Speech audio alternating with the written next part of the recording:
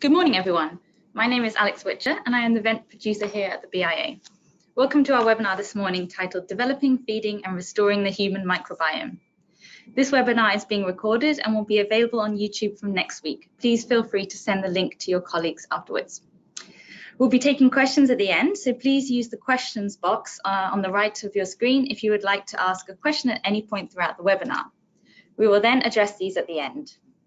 We are very lucky to have our three speakers joining us today. We have Dr. Lindsay Hall, Research Leader at the Quadram Institute, who will start off explaining the development of the microbiome in early life. We have Dr. Alan Walker, Senior Lecturer at the University of Aberdeen, who will explain how diet can affect the microbiota. And we have Professor Arjan Narbad, Research Leader at the Quadram Institute, who will finish off by talking us through restoration of the microbiome and fecal transplants. So without further ado, I will pass over to Dr. Lindsay Hall to introduce the microbiome. So, good morning, everybody. What I'm going to do for the next kind of 15 minutes is give you a brief introduction to the microbiota itself, and then more specifically walk you through the important aspects of the early life window and development of the microbiota. So first of all, we are home to an unbelievably diverse microbial ecosystem, and that's both on and within the body. So it really is a fantastic time to be a microbiologist in terms of understanding how these microbes are critical for our everyday lives. In terms of kind of ecosystems, because there's a lot of ecological concepts that are important with regards to microbial communities, our own microbiome contains hundreds of trillions of different types of microbes, and that's bacteria, viruses, fungi, and archaea as well, although bacteria are the most well studied to date. So these are just the image there is just some of the different parts of the body where you find microbiome communities, including the stomach, obviously on your skin. The genitourinary tract has its own microbial communities, the oral and the respiratory tract, including the lung, and obviously the gastrointestinal tract as well, which really is the most well studied. As a field, we're moving kind of away from understanding, I guess, the names of these different types of microbes, so who they are, but actually importantly, what additional benefits do they provide for us? And that's important because even though we've got hundreds of trillions of these different types of microbes, the genetic material that they encode is 150 times more than actually what we encode in our own human genome, which begins to give you some of the scope of how important these microbes are for our everyday lives and for our health. So as I've mentioned, the gastrointestinal tract or the gut is really the most widely studied. But going back to kind of ecosystems, the gastrointestinal tract is obviously very different depending on where you are. And obviously each of these different kind of places in the gastrointestinal tract represent different environmental niches, which means that different microbes can live there. So we obviously, within the context of microbiome research, we use stool sampling quite regularly to understand what microbes might be present, but this doesn't necessarily replicate what microbes are present in the different parts of the GI tract, or more importantly, if we've got different microbes in, say, the mucus layer that lies over the surface of the gut epithelium, or in terms of in the lumen. So it's just important to think about that when you're beginning to think about the gut microbiome. So as I've mentioned, depending on where you are in the gastrointestinal tract, you will have different environmental niches, which means you have different types of bacteria living there, and that also equates to the pure density of those microbes that you find. In terms of the, I guess, the broad overview of the types of microbes at a phylum level, we've got proteobacteria, actinobacteria, firmicutes, and bacteroidetes. And these are really the four main bacterial groups that we find within the gastrointestinal tract, although, of course, there's unbelievable complexity belonging to those different phyla. So the field of microbiome research has kind of really come to the fore in the last, I'd say, kind of 10, 15 years, and that's very much gone hand in hand with technology development. So something that we obviously was kind of done and we understood that we had these microbes many years ago is using kind of traditional microbiology culturing to actually grow live microbes. But that's something that still is very, very important in the context of microbiome research, because you have to have live microbes if you want to actually do some mechanistic studies. And as a field, we really need to be doing these mechanistic studies to understand how these microbes are important for our health. Obviously, with the advent of DNA and RNA sequencing and the reducing costs in doing these kind of sequencing methodologies, we're able now to understand the sheer complexity of the microbial communities that are harbored within the gut. And this allows us to very, very quickly determine if there's potentially similarities or differences between, for example, diseased cohorts versus healthy cohorts. And it really is incredible in terms of the cost associated with this type of technology. But really, there has to go hand in hand in terms of this DNA, RNA kind of barcoding with the culturing in order to really drive forward microbiome research. And I just want to stress that point. So what about the development of the microbiota? So kind of where does it come from and how does it change as we age? And then I'll go on to talk more specifically about the early life developmental window. Well, the microbiome changes drastically over the course of our lives, and this is impacted by numerous different factors, and I'll talk about them in a minute. So the dogma at the moment is that we are sterile at birth, and we really pick up the majority of our microbes during the birthing process. And that's important, and I'll talk about a bit more about in the next slide about why that's an important developmental window. By the time you're an adult, we have a fairly stable ecosystem, which is highly diverse with lots of different microbes. And Arjan and Alan will talk a bit more about those kind of external factors that might impact those ecosystems. And then really when we move into kind of older years and in elderly patients and elderly healthy volunteers, the microbiome is less diverse than as an adult. But really the important window is looking at early life colonization. So as I've mentioned, the dogma at the moment is that we are sterile in utero, although there's evidence to suggest that certainly microbial products can potentially get in and start programming the immune system at those first stages of life. But we really do pick up the majority of our bacteria at birth, and that's really through vertical transmission. So that's when a baby is going through the birth canal, picking up beneficial microbes, and that basically starts this microbial colonization. So at these time points, we've got relatively low numbers of bacteria and there's very low diversity, which means the ecosystem is highly unstable. When babies are moved on to kind of solid food, so moving from a milk-based diet, there's obviously increased in diversity because clearly you've got a far higher nutritional environment, which enables lots of different bacteria to grow. And Alan will talk about that a bit more in the next presentation. And interestingly, really by the time we're 2 to 3 years of age, we have kind of the microbes that will stay with us for most of our life. So in terms of how long-lived humans are, that's a relatively short window in which to kind of look after and develop our microbial communities. In my lab in particular, we're interested in a specific group of bacteria called bifidobacterium. And we're interested in bifidobacterium because it's found at very high levels in vaginally delivered breastfed babies. And we kind of see BIF as one of these microbial pioneers or one of these founder species that actually is really important in colonizing. And it's also important because they actually provide us with numerous different health benefits, including modulation of the immune system. And I'll talk a little bit more about that next.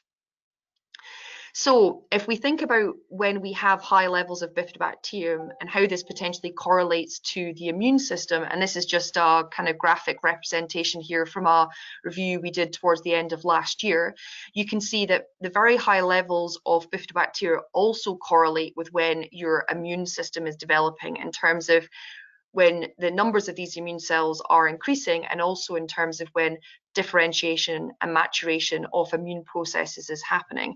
So that's why we think that understanding how bifidobacteria is able to communicate with host immune cells in the early life window is really important. So we've known for many years that if a baby has high levels of bifidobacterium, these babies are normally seen to be more healthy. And that's important because it also links to kind of reductions in the number of, like, for example, visits to the hospital or number of courses of antibiotics. But we don't really understand what that link between high levels of BIF and health is. We've known obviously for many years that lots of different strains and species of Bifidobacterium have been used as probiotics. Although of course we can't use the term probiotic to link that to health because we don't have good enough health claims behind it, which is why it's important to study these bacteria in order to understand the mechanisms of health benefits. However, there's numerous data from both clinical trials and also from in vivo models that indicate that Bifidobacterium potentially has beneficial health effects, and this is specifically linked to immune programming. And this is also true for gut-associated kind of immune programming, but also looking at the immune system at systemic sites as well. However, as I've mentioned, we don't really understand the underlying mechanisms of how Bifidobacterium programs the immune system, both mucosally and systemically, which is why we need to do these mechanistic studies. And that's really, this is obviously, I'm giving Bifidobacterium as an example, but this is fundamental for understanding a whole host of other microbes that call the gut home. So just to give you a bit of an overview about what we know so far in terms of how the microbiota is linked to immune development, and this is just broadly rather than thinking about BIF specifically, when we've got a diverse and a balanced gut microbiota, these interact very closely with the intestinal epithelial cells that line the gastrointestinal tract, this single cell layer that's really important for forming a strong barrier. Metabolites produced by microbiota members as well as themselves might be important with maintaining this epithelial barrier, and an example of this will be short-chain fatty acids, and Alan will talk a little bit more about them in the next presentation. And as I've mentioned, this is really important for strengthening this barrier, because especially because we now understand that there's numerous different pathological conditions associated with a leaky barrier. These microbes are also very important for increasing the mucus layer that overlies the intestinal epithelium, which forms another very important barrier, which is important for maintaining health. These microbes also start programming these intestinal epithelial cells to express additional immune receptors that are important for actually setting off immune responses, say in response to actually a pathogenic bacterium coming into the system. They're really important for starting immune signaling cascades, including the production of cytokines, which are really important for downstream immunological processes. These cytokines are then very important for actually specifically maturing and differentiating other immune populations, including adaptive immune cells like T cells and B cells produce antibodies, but also for innate immune cells, including mast cells, natural killer cells, dendritic cells, and macrophages. So really, we now understand that these microbes are critical for differentiating a whole host of different components of the immune system, which does make it rather complex to study, but also begins to understand why it is so important to maintain a healthy microbial ecosystem.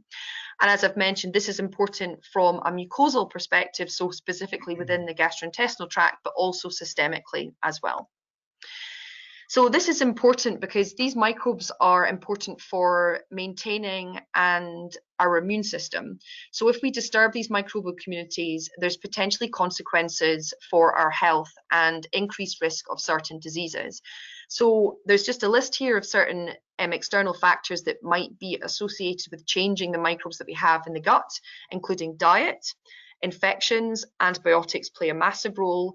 Stress, interestingly, also has a big role to play, depending on how you're born, so C-section versus vaginal delivery, and obviously what your host genetics is as well. So more specifically, and I'll just quickly go over these because Alan's going to talk about this, it might be that diet impacts what specific microbes are present. Antibiotics are important because they don't just target the pathogenic bacteria, they also target beneficial bacteria as well. And if you're born by cesarean section, you will get different types of microbes than if you're vaginally delivered. And these are all the different types of diseases that have been associated, and I have put that in bold, with disturbances in the microbiota, because that's something that's just important to think about, that we know that there's differences, but actually those differences directly relate to disease initiation. So where do we have opportunities for translation? So obviously, as the microbiota is really important in specifically immune system development, there's a number of different avenues. So we could think about potentially modulating the microbiota itself, maybe introducing new microbes, or through diet, or potentially a combination of both. And then these are just some of the conditions that I think that the microbiome can potentially be important for. And then I've done a rough kind of estimate of where I think the time is to translation, because we need to do lots of mechanistic studies to understand and bring products to the market. And these are just a couple of examples where I think the microbiome is really going to be important, including diagnostic, targeted microbiota cocktails, assessment of fecal microbiota transplant, which Arjan's going to talk about, and obviously thinking about global health. So let's not just think about humans, but actually think about animal health as well. So where are we with immune modulatory therapies and microbiome? Well, this is really this is a very topical at the moment, and actually one of the major focuses of numerous different groups is actually studying how these microbes might actually augment cancer therapies. And what I mean by that is immune checkpoint inhibitors, and there's some really interesting work on that. And more complex diseases, including ulcerative colitis, where actually FMT might be important, suggests that these microbes could actually be involved with actually changing immune responses and actually improving outcomes in patients. More specifically, just for BIF, Bifidobacterium plays different roles in different diseases, which is why you need to be understanding them in different contexts. This makes it quite complicated, and this is why you need to be looking at how different strains and species might play different roles, because that's something that's fundamental, is that depending on the strain, they will have a different impact on the immune system, and that's just something to bear in mind. And just finally, obviously, we need to do these mechanistic studies with the idea of actually moving into clinical settings. So just very briefly, we have a study looking at understanding how microbiota therapies might be able to help premature babies, because premature babies have a different microbiota in comparison to full-term babies. And obviously, these babies have a very underdeveloped immune system, which makes them very susceptible to different diseases, including necrotizing enterocolitis. But probiotics, including Bifidobacterium, have potentially been shown to be important for reducing incidence of this particular pathological condition. And we've just got one study where we're trying to understand how supplementation of premature babies with specific microbes might be beneficial for their health. And just to highlight as well, we'll also be starting a new pregnancy and early life cohort study here in Norwich, with recruitment starting at the end of the year, which is really exciting. So something I just want to signpost you to is key steps for translation. The Microbiology Society performed a massive kind of evidence collecting exercise last year, and they did a report that all of us here, Alan, Arjana, myself, were involved in terms of understanding how we can bring microbiome basically to the clinic and can we translate it. So please do have a look at this report. These are just a couple of the ones that I think are really important, which is building the evidence, facilitating translation of therapies, and also actually importantly engaging with the public about why microbiome research is really important. So please do go and have a read of that. It's really detailed and provides some really excellent additional information for you then. And then that's me done. So the next is to hand over to Alan. Great. So thank you very much, Lindsay, for setting the scene perfectly for my talk there, which is going to be about the impact of diet on the microbiota. And so, as Lindsay's alluded to, the impact of diet goes right back to the very early days of human life. Basically, infants who are fed and grown on breast milk have a very different microbiota to infants who are consuming formula. And so, as Lindsay said, infants taking the breast milk, they have a rapid and selective expansion of the bifidobacteria group that Lindsay talked about. And that's essentially because breast milk contains nutrition for these microbes. It contains human milk oligosaccharides, and these selectively promote the growth of the bifidobacteria. And as Lindsay's alluded to in her talk, this may come with all sorts of potential health impacts and benefits to the growing child. And again, in formula-fed babies, where these human milk oligosaccharides are not present, a different microbial community, a more adult-like and more diverse community develops. And again, the field is just getting a grip on what impact that might have for the developing human. Now, diet, the impacts basically are maintained throughout the rest of your life. It's not just important when you're an infant. And post-weaning, of course, this comes with the introduction of a whole range of complex polysaccharides, things like fiber in the diet, and that really drives significant changes in the microbiota. So the bifidobacteria become less dominant, and instead other groups, the ones that can break down some of these fibers, become dominant instead. And again, fiber consumption, it seems, is associated with huge compositional changes and activities of the microbiota, and that's something I'm going to cover in detail over the next few slides. And so what are the substrates that are available for microbes in the gut? Well, of course, the simple sugars and things that we consume in our diet, those are mostly absorbed in the small intestine by us. And so what's left over by the time it reaches the colon is some of the more recalcitrant, difficult to break down substrates. And so the range obviously varies from person to person depending on what they eat. But the main substrates really in the West are things like resistant starches, and then non-starch polysaccharides, the sort of plant fibers, the celluloses, hemicelluloses, for example.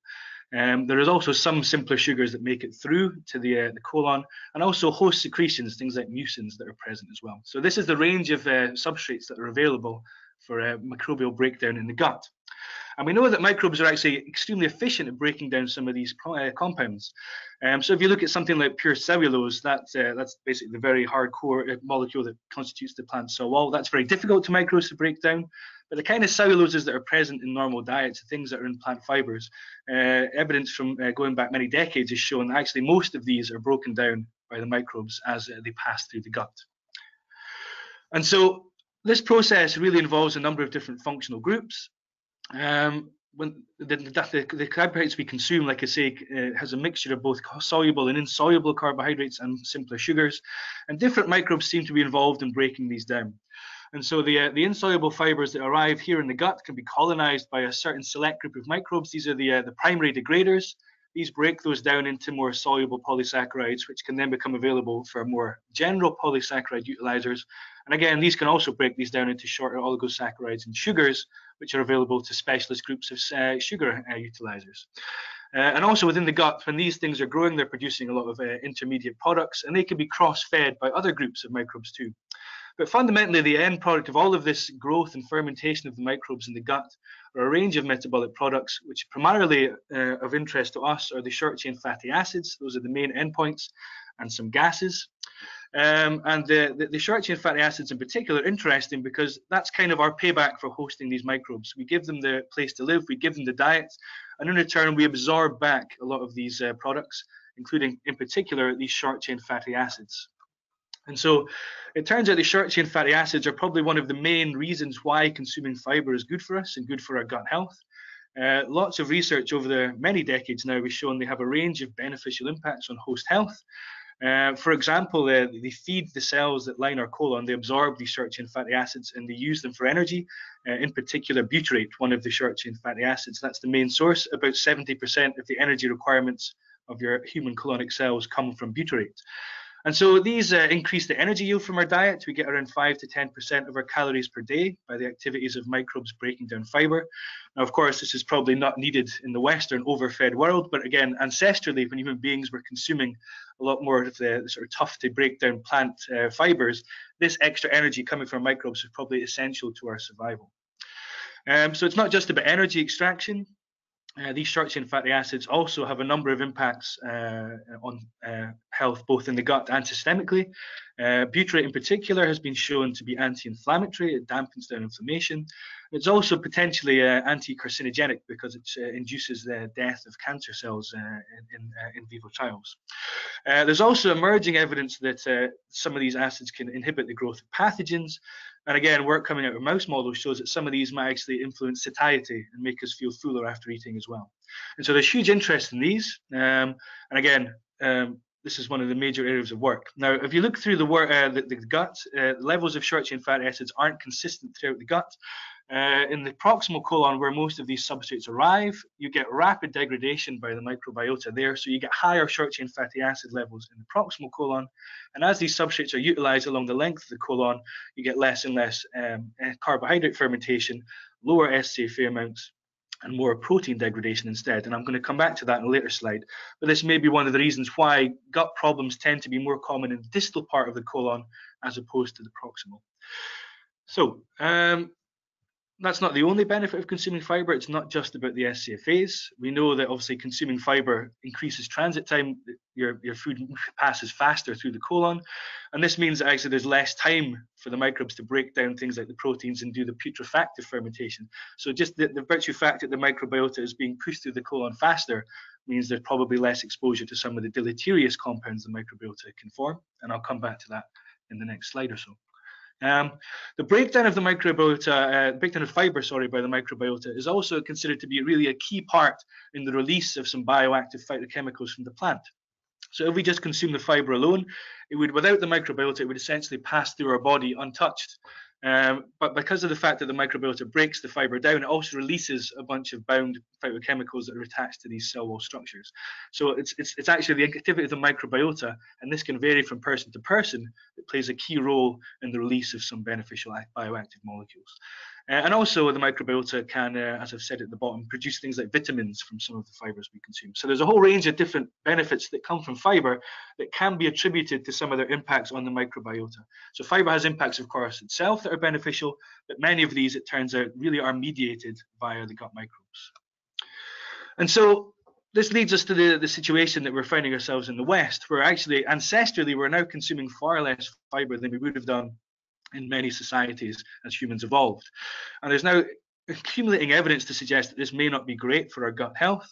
The sort of low carb diets that we take here, the ones that are low in fibre, this leads to a much greater reduction in the amount of short chain fatty acids that are produced by the microbiota, and in particular levels of butyrate. And as I said previously, butyrate is particularly thought to be beneficial for a number of different reasons. And so the extra disadvantage that comes with having less fibre is that the extra protein and peptide metabolism, this is also thought to produce this putrefactive fermentation, where things like nitrosamines, amines, indoles, things that are potentially detrimental to human health, are produced from protein and peptide fermentation.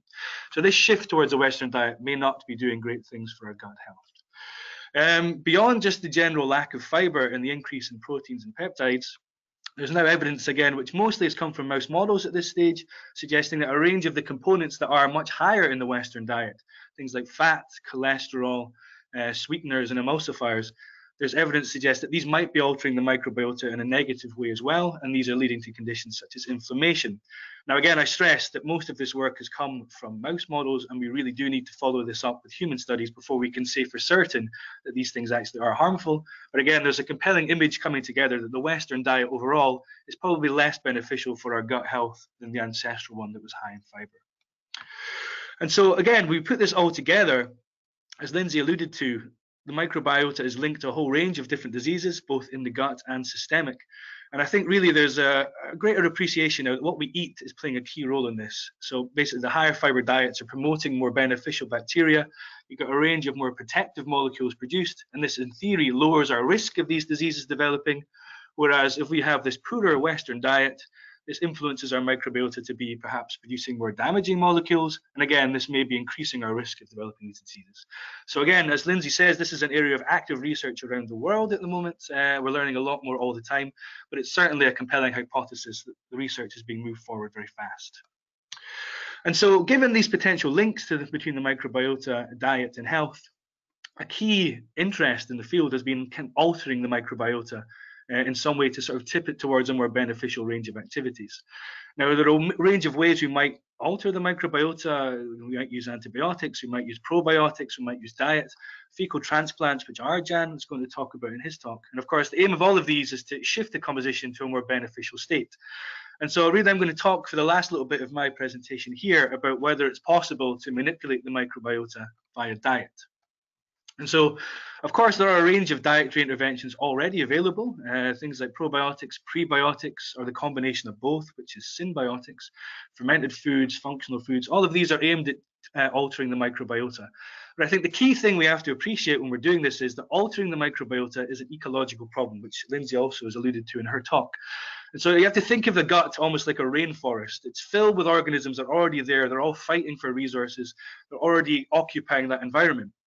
And so if we're trying to selectively improve the growth of one particular group that we think is beneficial, how do you selectively promote that one group against that backdrop of all the other organisms that are present in the environment?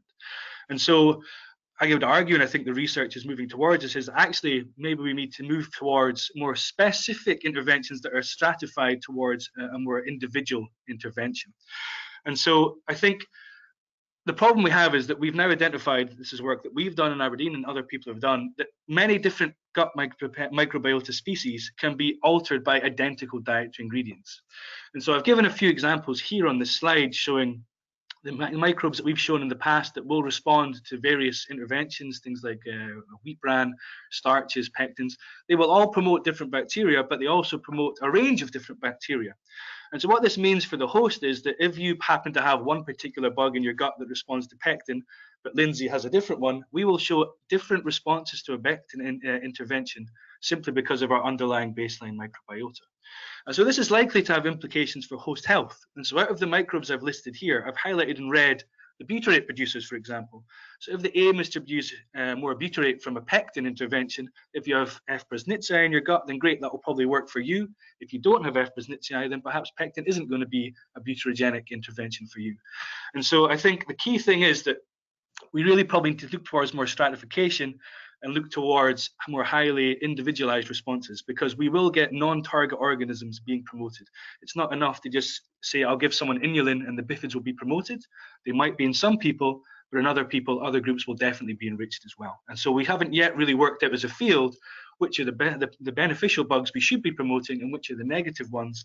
And that really is something moving forward we need to do much better on before we can get towards this sort of stratification.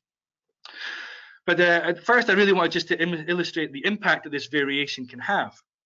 And so this is a study we did a few years ago up in the Rout Institute. And we were basically feeding people a range of different dietary interventions. And the key one here is to focus on the RS, that's a resistant starch-based intervention. And we were looking in particular at one group, a Ruminococcus species. And essentially what you can see is that during the period of the resistant starch intervention, you get this massive expansion in the growth of this one type of microbes. And so it's clear that yes, you can get microbes to respond to dietary change in human subjects. And it's clear you could be reasonably predictive of which microbes will respond. However, there's an interesting trend that comes out of this, which was that two of the volunteers we worked with, which I've highlighted with the arrow here, Ruminococcus didn't respond in those. And the reason it didn't respond in those is because it wasn't there in the first place.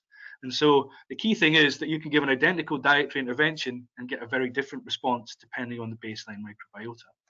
And this can have implications for just general physiology of the host. Because when we went into the samples from these people that were produced during these interventions, we measured how much starch was left remaining in the stool samples from these people. And you can see here that the two people that had no Ruminococcus, they weren't breaking down the starch that was present in their stool to the same extent. And so this has real implications for things like how they might extract energy from the diet. And again, starch is known to be butyrogenic, for example. Again, maybe they have less butyrate being produced. So again, how you respond is an individual thing, but also has implications potentially for host health. And so the key things to come away from this are really that short-term dietary interventions really can result in microbiota responses that are reproducible, but they are limited. You can see here that as soon as the individuals went away from the resistant starch diet, they went right back down to the microbiota composition they had before the intervention. So I guess my argument here would be that if you want to have long-term changes to the microbiota via diet, you're probably going to have to do long-term interventions over the course of a person's lifespan. But certainly it's possible. And so I think, bearing in mind all this inter-individual variation, I think, and many other people I think are thinking this now too, is that the microbiota really is going to tie into the emerging concept of personalized nutrition. Now, the nutrition field has now, I think, long appreciated that identical interventions really will have some people that respond and many others that don't respond. And so the rise of this sort of new omics technologies, our ability to sequence genomes and characterize proteins, has really meant that we have a much better capability of understanding why people might be responding differently. And the rise in things like wearable monitoring devices, which allow us to monitor things like blood glucose levels in real time, this really feeds into the same thing. Now we can monitor in individual people how they're responding to a particular dietary intervention. And as part of that, we can now monitor the microbiota too. And so in that way, try and improve our stratification of individuals to try and improve their responses to interventions. And so if we look towards the future, maybe this is how it will go. You go to the doctor, you get clinically tested. As part of that, they'll sequence your genome, so they have your host genome information. As part of that, you might be hooked up to various continuous monitoring devices, whereby you can monitor how your own personal biology changes in response to specific interventions. As part of that, again, we might profile our gut microbes to find out which microbes are present and missing in our gut microbiota. And so the ideal there would be that you identify a species that's associated with health, which is missing from that person's gut. You provide it to them as a probiotic. But in order to ensure the survival of that microbe in the person's gut, you also provide a dietary ingredient that's known to promote that particular species associated with health. And so the eventual aim there is, of course, that you have a personalized nutrition approach that improves both health and reduces the risk of disease. Now, we're not there yet. I think we're moving towards it and we're filling in the pieces of the puzzle we need before we get there. But certainly, I think in the future, these sort of more personalized responses really offer the best hope of successful interventions. And so just to conclude my part of the talk here then, I think just to echo Lindsay's comments, I think the ongoing revolution in microbiota research really is opening up huge possibilities for people working in both the probiotic and the diet fields. We now have a range of biomarkers that are linked to health conditions, and we now know, of course, the impact that diet can have on promoting beneficial activities, but also on the flip side, promoting potentially harmful activities. And getting that balance of diet right seems to be a real opportunity, both for researchers, clinicians, and also industry working in this field as well. And so again, my own personal take on it is that moving forward, we probably have to be a bit smarter. One size fits all population level approaches aren't going to work for everyone, I would suggest. And so moving towards a stratified, more personalized response approaches is probably the way I think the field will improve efficacy. Like I say, this field is rapidly advancing and it's a great time to be working in it. And with that, I will pass you over to Arjan, who will also give you some information, I guess, on how the field's advancing. Okay, so good morning, everyone. I'm going to briefly describe the application of FMT for modulation of the human gut microbiome. Now, just to recap, we now know the importance of the gut microbiome in health and disease. And as Lindsay already indicated, that the gut microbiome is important for the development of the mucosal immune system. They are also associated with a number of gut disorders, including IBD, colon cancer, IBS, but they're also associated with a number of extraintestinal disorders, such as diabetes, obesity, liver damage, and asthma. We also know that gut microbiome plays a role in our digestive system, and they're able to biotransform some of the dietary compounds into products that are more bioactive, or in some cases to products that are less bioactive. They can also produce compounds that may be toxic.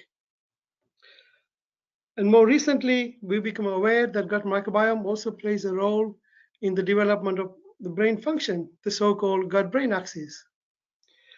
For a long time, we have been aware the importance of healthy microbiome in the biocontrol of the gut pathogens in preventing their colonization and causing them the infections. Now, many of the studies so far indicate that the microbiome is significantly altered in the disorders that I just described. And so the question is, how can we modify and restore the gut microbiome to a healthy status? So at one level, we can use narrow spectrum antimicrobials or bacteriophages that target specific bacteria or a group of bacteria. And as already described by Alan, diet plays a key role in determining the structure and function of the microbiome. So we can clearly use diet and dietary components to modify the microbiome. This includes human milk oligosaccharide, resistant starch, pre and probiotics. However, we can also use a rather more powerful weapon of fecal microbiota transplant that allows us to change the entire microbiome. So this is what I'm going to focus on. And so far, the best evidence for the efficacy of FMT is in the treatment of Clostridium difficile infection, or CDI. So the organism that causes the CDI is Clostridium difficile.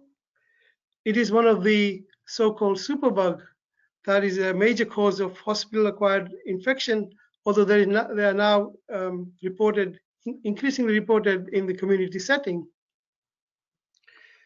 The organism can form spores, therefore it can persist in the hospital environment, and it causes the disease by production of toxins. There is also now evidence that C. difficile can also be transmitted via the food chain. So what are the symptoms of CDI? Well, they range from mild to severe diarrhea, abdominal pain, fever, and in some extreme cases, they can cause a condition called pseudomembranous colitis, and that often leads to death. And so who is at risk of CDI?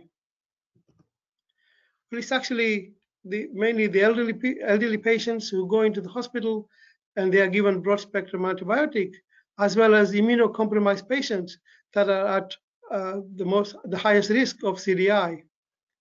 In fact, over 80% of the CDI infections are reported in the people over the age of 65. Now, there is a clear association between disruption of the normal gut bacteria by the antibiotic and the risk of developing Clostridium difficile infection. And this is shown in this short video. In fact, a small proportion of the healthy population are actually asymptomatic carriers of C. difficile. However, in this individual, C. difficile do not cause any problems because of the presence of the healthy microbiome, which keep the pathogens in check. However, if we take antibiotics, then this antibiotic disrupts the composition of the healthy microbiome that then allows C. difficile pathogenic cells to proliferate, produce toxins, and cause the symptoms of CDI. And of course, we can treat C. difficile infection with antibiotics such as metronidazole, oral vancomycin, and fidaxomicin.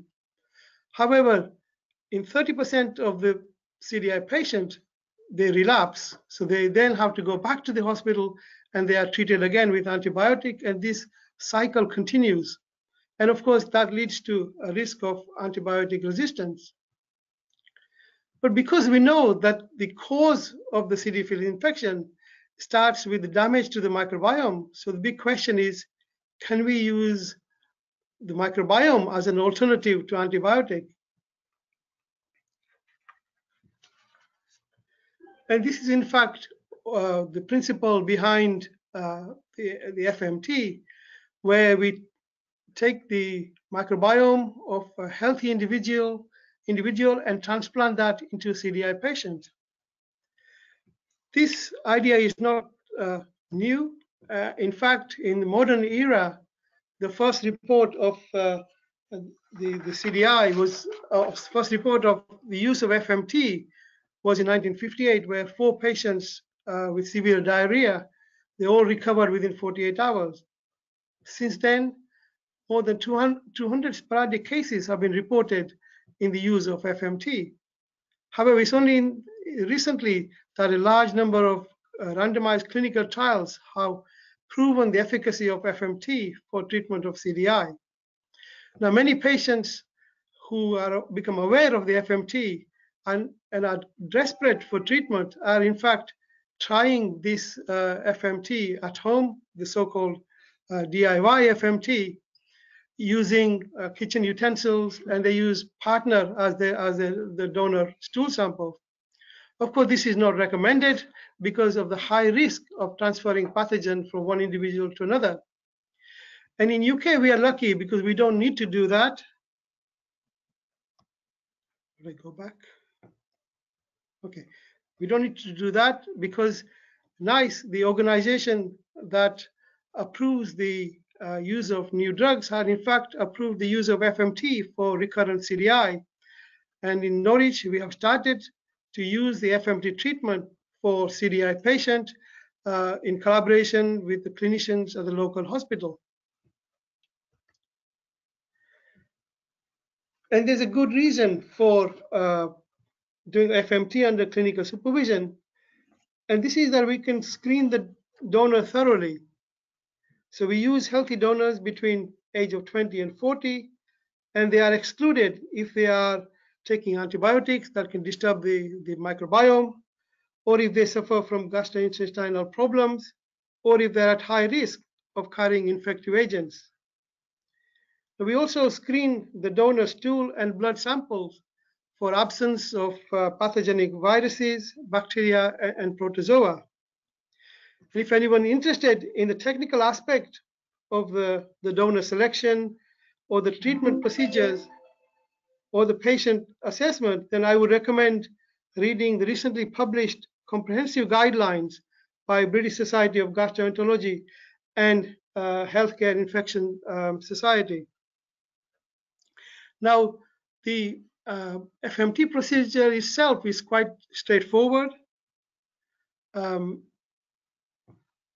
patient stops taking antibiotic at least 24 hours before the treatment. The patient is then given enema to empty the bowels, and then either a nasojejunal tube or a nasogastric tube is inserted through the nose by the gastroenterologist.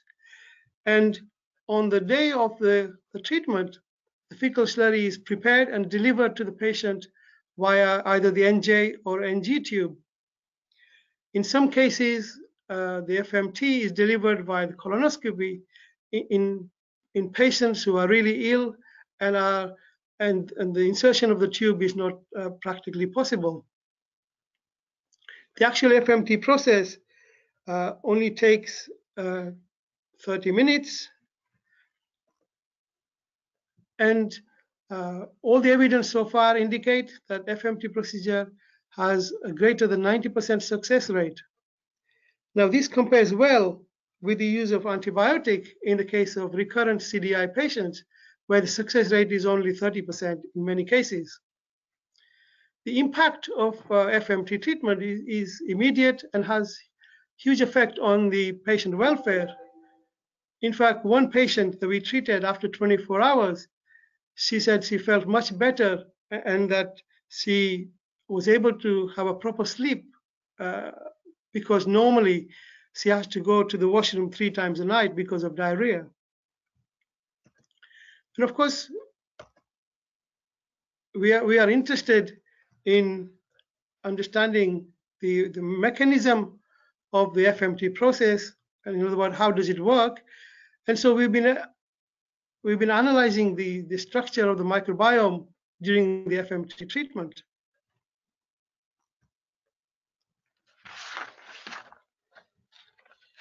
Now, compared to the patient, the donor microbiome has much higher species richness. In the patient, this bacterial diversity increases after treatment, and this diversity remains high even after a 6-month follow-up period. If you look at the actual structure of the microbiome in the patient and the donor, we see that the donor microbiome, at least at the phyla level, is dominated by Bacteroidetes and Firmicutes, compared to the patient before treatment, where their microbiome is dominated by Proteobacteria. Now, many of the opportunistic pathogens are in fact members of the Proteobacteria. And as expected, after the treatment, the microbiome of the patient resembles that of the donor.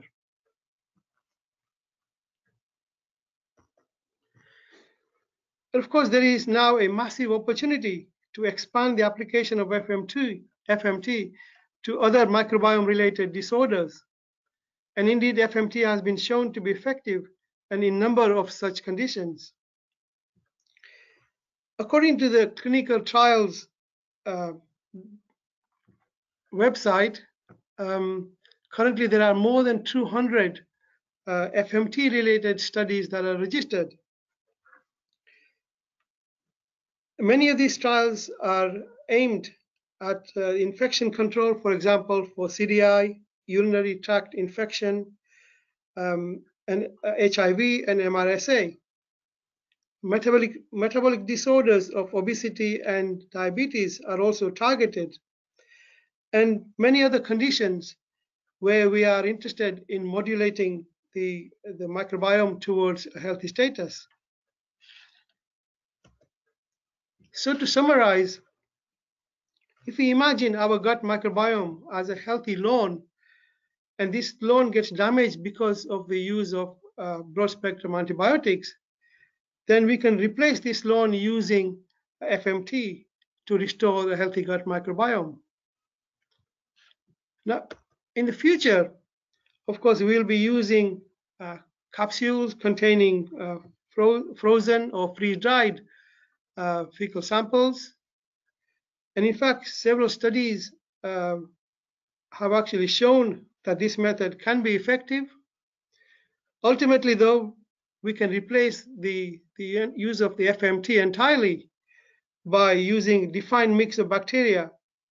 And a study has already shown this using mice model that a defined mix of bacteria can be used. And this study was in fact co-authored by Alan.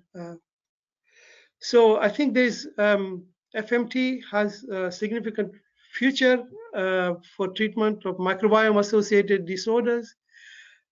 And as we move forward, I can see that we will have slightly different products which are much more characterized and defined. So thank you.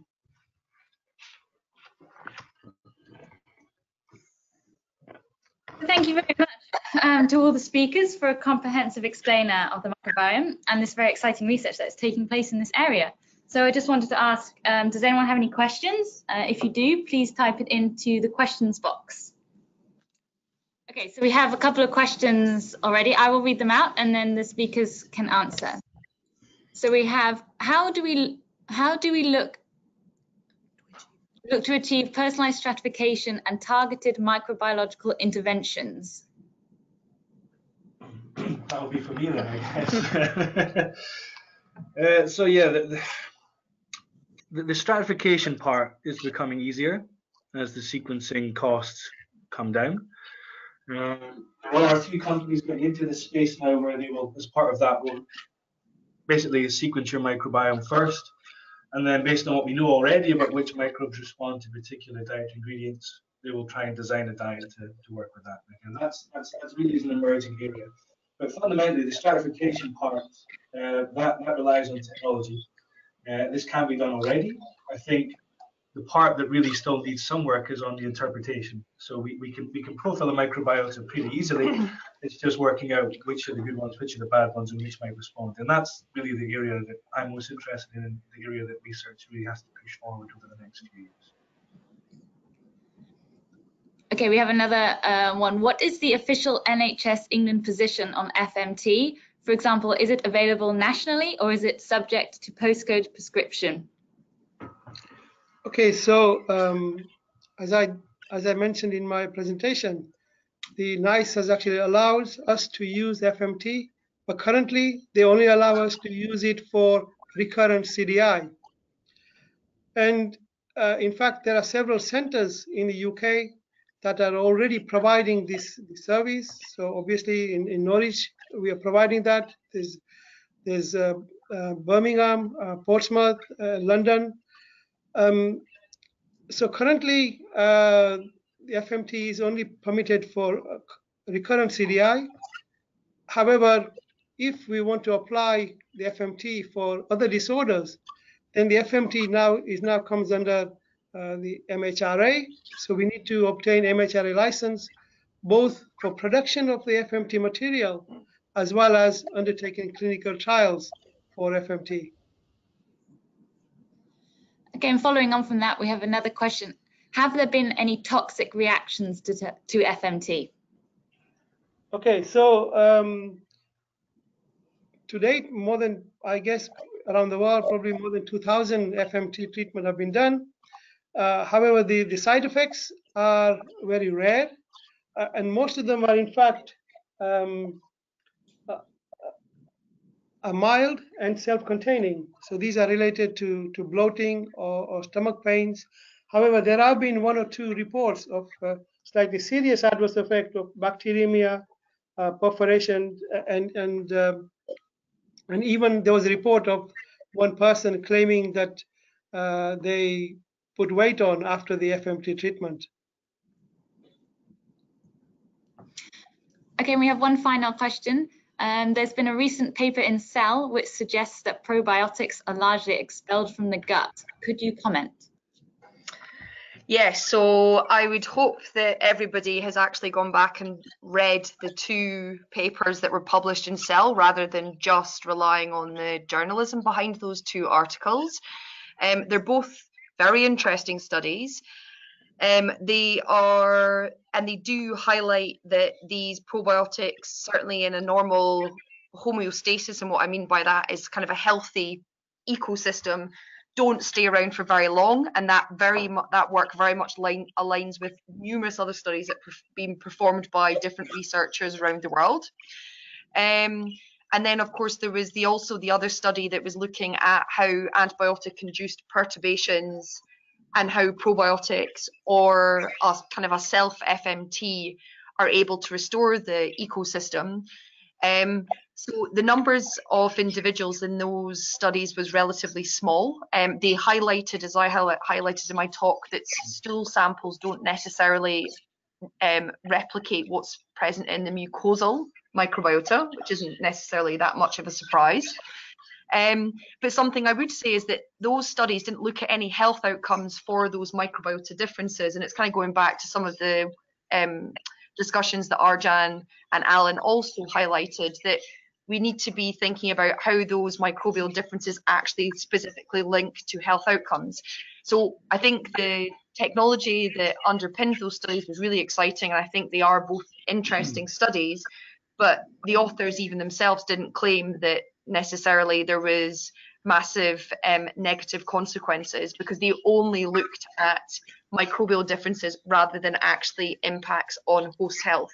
So I think these kind of studies are really important, because clearly if you want to provide an intervention, you need to have something that's going to colonize to be able to have a health impact. But I wouldn't say necessarily that it means that everything out there at the moment, nothing's going to work. I don't know if Alan or Arjan wants to comment on that as well. Yeah, I could probably just add one more thing, I think, which is that we really have a problem with the word probiotic, because probiotic encompasses literally hundreds of different types of microbes. Even if it's the same species, a microbe can have different impacts. So, I mean, it's essentially claiming that because Usain Bolt and I are both humans, I'm equally as fast as Usain Bolt, which is clearly ridiculous, right? And so I think this still comes back to the personalized stratification, that there will be probiotics that work for some people that don't work for other people. And really what the field has to do is move towards working out which are the ones that will work for particular people and in what conditions. So it's, again, being a lot smarter than just taking the pot off the shelf and assuming that it'll work for every single person, because hopefully what's come across in these talks is that the microbiota is complex, and we have to be much smarter in how we try and do these interventions. That's my tuppence worth anyway. Okay, so we have time for, there's one quick one at the end. So what is the cost of FMT and how does it compare to the other therapeutic alternatives? Okay, so for treating a patient using antibiotics, it costs probably in the region of £7,000 to £9,000. FMT, on the other hand, is quite cheap. You're only talking about a few £100s. And in fact, most of the cost of FMT is related to the screening of the donor, because that is actually quite key. And we often need to, in fact, we screen the donor every 6 months. So that's where the FMT cost is relatively cheap, but it's very effective compared to the antibiotics. Okay, great. Thank you very much. Well, we're coming to the end, so we should wrap up now. So thank you again to all the speakers. If anyone thinks of any questions later, we can take questions by email, and we're happy to forward these on to the speakers. So I have a couple of words from us. We are the BIA, the Trade Association for Innovative Life Sciences in the UK. If you are not a member and are interested in joining, please do get in contact or go to our website for more information. So I just want to mention a few events coming up in the near future. We have Women in Biotech next week on the 19th of September. We're going to be talking about STEM, advocating women in STEM subjects. Then we have a joint BIA and Harwell campus networking lunch on the 3rd of October, and our annual UK Bioscience Forum in London on the 18th of October, and the UK Bioprocess Conference in Edinburgh on the 20th of November. So please do go to our website, www.bioindustry.org, to check this out. As I said before, this webinar will go up on the BIA YouTube channel from next week, and we will email you the link early next week. So please feel free to forward the link on to any colleagues you think might be interested. Thank you very much to all our speakers and everyone who has joined the webinar, and I hope you have a good afternoon.